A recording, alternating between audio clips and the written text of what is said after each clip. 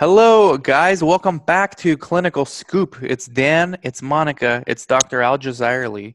No Chris Sauber today. Chris is busy, got his hands tied. We're deviating. It's a deviation a little bit from what we normally do. Normally, we look at clinicaltrials.gov, we analyze some studies. There's just been so much chaos this week in the news that basically the only thing that made headline was the Pfizer vaccine. Everything else was about the election and about COVID resurgence. So the vaccine was positive news. We're going to talk about the vaccine and different vaccine studies. I know that Moderna is also going to get their vaccine approved most likely in the next few weeks. So now we're going to have several vaccines for COVID. We can talk about those things next week and the week after. But for now, we wanted to talk specifically about doctors looking to get into clinical research because Dr. Al, Chris and I did this podcast the other day, and it's never been a better time to be research naive physician than right now because there's so many studies. Because of COVID, all the resources are being allocated to COVID. So we still need doctors to enroll for Alzheimer's studies, for postpartum study, for cancer studies, for everything that's not COVID. And sponsors are not getting the numbers that they need because all these doctors have all these projects, and a lot of them are tied into a lot of the sponsor resources are tied into COVID projects. And so if you're a clinician out there, physician looking to get into research, now is the best time to do it. Monica talks to doctors every day. Dr. Al talks to doctors every day. I talk to doctors almost every day. I'm about to do every day again pretty soon. But what do you think about this, Monica? What have you been seeing from the research community out there? I actually think we've been receiving more attention, definitely. So a lot of doctors are know now more about research than they did before, and this is because of COVID.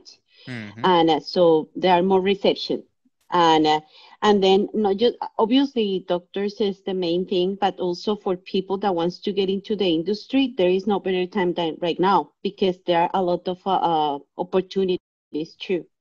So, so I think the market is perfect for everybody that wants to be in research.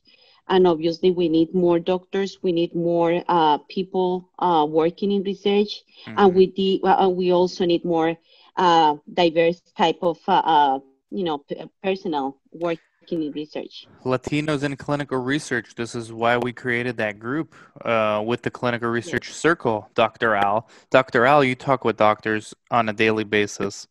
Do you think doctors care that now is a good time to join research or not? I don't think they care about this.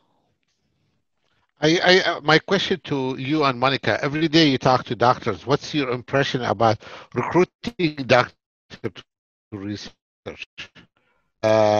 Circle, how much you were successful? Monica, you talk to doctors every day trying to recruit them to the research. How many did you recruit in the last week, 2 weeks, month? So I think they know more about it right now, but still, it's still hard to get them to commit to research because what happened is I think doctors also have the wrong idea about doing research. They think they have to commit all their time, or they think they are not going to be able to work in their separate own private practice as well as having research. Well, they can do it in the same place. They can enhance their practice, and this is actually like diversifying their own business. If a doctor think about business, this is a really good way to diversify business within the same place. Because at the end of the day, if they have to go to their own practice every day, right? Or pretty much every day. They have all this stuff already. It won't be much change if they add a clinical research coordinator, and if they have to see some extra patients here and there, but it's not like time consuming. It's not as large as if they was like seeing patients, like a regular type of patients. They take with one of these patients 1 hour in the visit, correct? Well, in research, the part that they have to do is not as long. It's probably 15 minutes, 20 minutes, and that's it. Yes, And it's not every visit. I know, but they don't know that. They think that once they get to research, they have to commit to it, and like this, even Bombarded. yeah, bombarded, and even for me, okay, when I have a study like for GI, I try to get a doctor for that. For GI, I will have a very hard time to have this doctor to do like come and sign papers in my office, Yeah. like regarding, okay, I have the patient, I have the protocol, I have everything. I I have a PI. I'm asking the PI, okay, I'll come today, I'll come tomorrow, I'll come today, I'll come tomorrow. And this is how it is because just they're very, very busy and they don't find the time to research. So my advice, if you want to recruit a physician, make sure the number one, he is committed or he have a plan to do that. Okay, plan to be involved in research as at least to do the minimum that required for him as a PI. Okay, me as a Yeah. sub PI in most of the study. Okay, I that's why I try to do, but I need the PI like for certain meeting for certain things, and this is where having hard So time to. So I have a question for you, Dr. Al, because I do talk to physicians also, and doctors tend to be skeptical people, and probably with good reason. So they, how do you get past their? They already have the preconceived notion that research is going to take a lot of time and it's going to be a lot of headaches for them. So how do you personally, when you're recruiting doctors, approach them, because you are a doctor yourself, so for you should be easier, no? Because It's they're easier for me because I offer them to be a PI because of their specialty. I'm not. I'm looking for a certain type of study, but I'll be the CP sub PI and I will take over all the regulatory and everything else that done for them. They have to see the patient as in a regular visit, fill out the note, and then I'll I'll file it, I'll upload it, I'll do everything else through my coordinators. hmm. So that's the only thing that I have time. Yeah, but you know these doctors, because they're skeptical, no matter what you say, they're gonna believe what they believe anyways. So how do you approach them? Do you agree with them, or do you tell them no? Do you try to argue and say no, this is, you have it wrong, this is not how Uh, it is? It's a personal thing, you know. Yeah. Most of the doctors that I recruit in my to my clinical trial are my friends. So I take them as a friendly approach with them, and like this, they're the one I eat with them. I talk to them about the patient. We discuss cases about that. So that's the way to approach them. It's not somebody that I go and pick up Hmm. the phone. I need you to be a PI and Yeah. try to approach them this way. No, That's it's probably the most of best them. I strategy.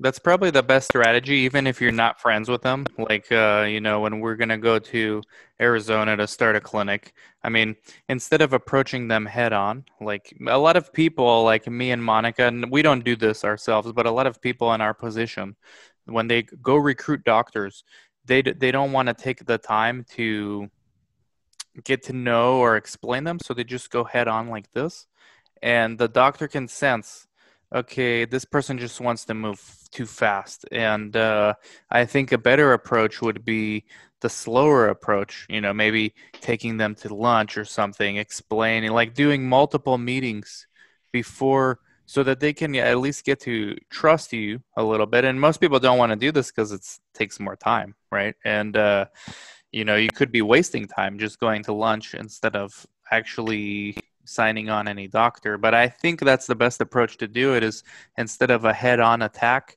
it's to like, like come from the flank, like Napoleon Bonaparte did in his wars. He was in the middle, big armies came all around, and he distract here and then fought on this side. So I think somehow, as with the doctors too, you got to give them like dinner, here's a steak, and then you come on the other side and say, okay, well, here's my book, or here's a synopsis I got, some things My like that. friend, my friend don't have time to do research. They're gonna have time to go for dinner. We I took think Doctor to dinner. Me and Monica just took yeah, one to yeah. dinner I last month. know you've been reading too much history. So that I won't work. The I Napoleon strategy won't work. Or it may. Some people, like I tell you, it's different from each one person to the other one. It's different. As Hmm. long you have you have to have the motivation to do that. That's the number one thing. You have to have motivated physician to do that, and then you can do it. I think we need to educate the doctors too. Just because, like I say, they have a preconceived wrong idea about it. And this business, at the end of the day, like I was mentioning, is an addition to their own business already. It's diversifying their business, and it will give them more. I think it will improve the clinic because of their office, the private practice, just because they will be offering the patients an extra opportunity to do something with their health. Or what do Yeah, you think, doctor? Dr. Al, are you there? Is the I'm internet there, stuck? but I've been doing this for a long time, Dad. Okay, You I'm know, trying to approach the physician in multiple ways. Okay, and mainly I agree with Monica, and as a diversifying their business is one part, but also mhm. you have to have the physician that is motivated to do that. Well, you brought up a good point, and I've been doing this 15 years now, and I've approached, I don't know, multiple dozens doctors, maybe hundreds. Okay, every single doctor that I've interacted with is a different approach, and I think that there is no one solution. But you, Dr. Al, one thing I remember I talked with you about when I first met you, you were telling me something. I think you just before you met me, because you saw my videos and then you read my book and then you contacted me. So you already knew me.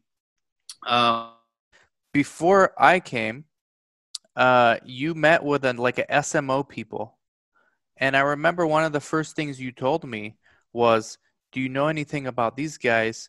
And I said, "No, I don't know who that is."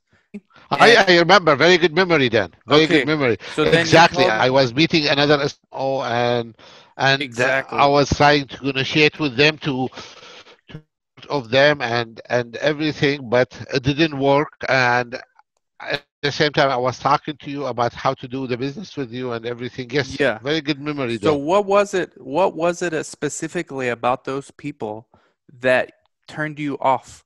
Because I think that's going to help a lot of people watching. So That's what right. was it that turned you away from those people? Because you mentioned it to me and I never even met you before. Wasting time. They like I had with them in almost in a week, 2 or 3 meetings, me and my partner, and at the same time, there is nothing comes out of the meetings. Okay, they just want to do this, want to do this, want to do this. Okay, let's get to business. Okay, we'll do business. Okay, there was no clear cut what they want to do exactly, and they have all these plans. They want to do phase one. They want to run a building to do phase one study. They want to do X, Y, Z. They want to do okay. Let me see something that crystallized to do it. So you didn't believe them or No, I believe, but they never like materialized for me anything out to start with. okay. So they didn't actually do anything they didn't present you anything that you thought was No, practical. no, Okay. nothing practical that's really can work with or do clinical trial to. They brought me a couple of tissue studies that they've been collecting. They've been doing for many years. They want me to be involved in tissue collection and like this. So That's how not my should part. they approach you if you were them and you were approaching yourself? How would you have done it differently? The way you did it. We have this product. We have this product. Okay, we're gonna do this with you. This is what you need to do. This is what we need to do, and that's how it is. Okay. What if you don't have a Straight to the study? Like, point. what if you don't have a study, but you want to talk to this doctor about future study?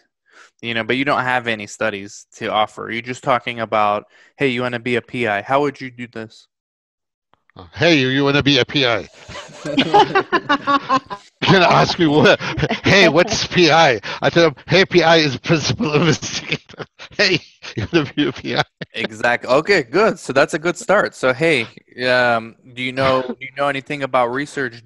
Have you considered doing research, something like Most this? of the physicians they know about research, okay, but they don't know to approach it, how to do it, and as you said, the misconception about research in general between physicians as time taking, time consuming, difficult to can make money, but it's difficult to recruit, difficult to do, and there is a lot of legality about it, and you have to be, a lot of misconception in each physician is different. The one who did once or twice, the one who never did any research.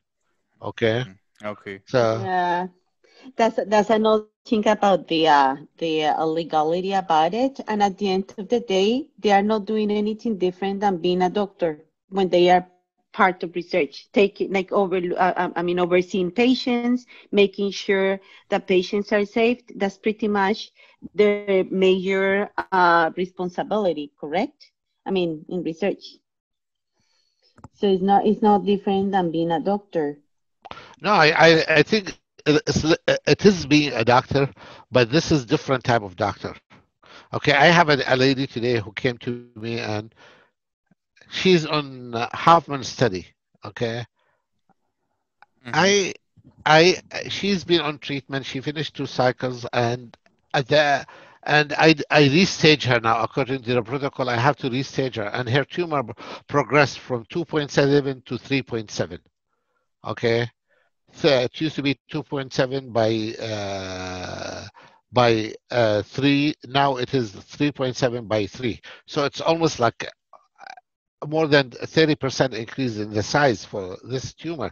So I have to take her off the trial. So sitting with her, spending time with her, explaining for her what's happened, and like this is more than just the time that I spend with a patient to tell her that I'm going to start you in the chemo.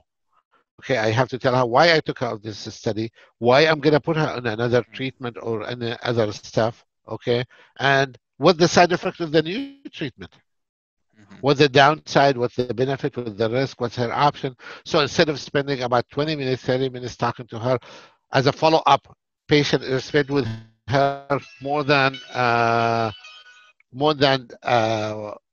45, 50 minutes just talking in general about what's happened and how we're going to proceed from here. So that's the time I'm talking about. Mm-hmm. But for example, if with a regular patient that the treatment is not working, would be doing the same thing, Yes, I would be doing the same. I know, but you don't see it you as know? much as many as when you're doing the Okay. clinical trial. Yeah, that's a Okay. Okay. good point because sometimes it is, like Monica said, less time than you would spend at a regular visit, non-research, but sometimes it's more times that you would spend with the patient, as opposed to general practice. So that's a good point, Dr. Al, actually. So it's not this is not the only thing. Also, like sitting and consenting the patient, talking to the patient and like this, also all time consuming. When you're gonna go and recruit a physician, if you're gonna start talking to him about these things and this duties and like this, well, most probably he's gonna shy away from you guys. Ooh. Yeah, yeah. You know, So you have to approach like, I think the Napoleonic strategy still works, but it's a different way to go about it. I don't think Napoleonic strategy gonna work. Not on doctors. You guys are You're too not going to savvy. war, my friend. You're going to have a friendly meeting with physicians. You're too savvy. You're too savvy, these doctors. They went to medical school. They know. That's good. That's actually good take home for us, for the everyone in the community. Next week, let's see what happens in the news, first of all, because maybe who knows what's going to happen by next week. This year is like a movie that doesn't end. So next week, who Yeah. knows? Stay tuned to your seats, to your ears, listen to the podcast, watch the YouTubes, and we'll do something good for you guys. on clinicaltrials.gov and maybe sprinkle a little bit of stock market. We like stock market. We like to. Last time I lost money on Biogen. Lovely, lovely time. So that's why I told you never advise about stock. Never advice. Only do the Never. opposite of what I do, and you'll be good. No advice. No advice. Thank you, Dr. Go to Al. your meeting, Dad. Thank you, Okay, Dr. man. Al. Thank you, Monica. Yeah, we're going to go talk to some doctors and catch you all later, guys. Good luck. Go get Okay. them. Bye. Bye.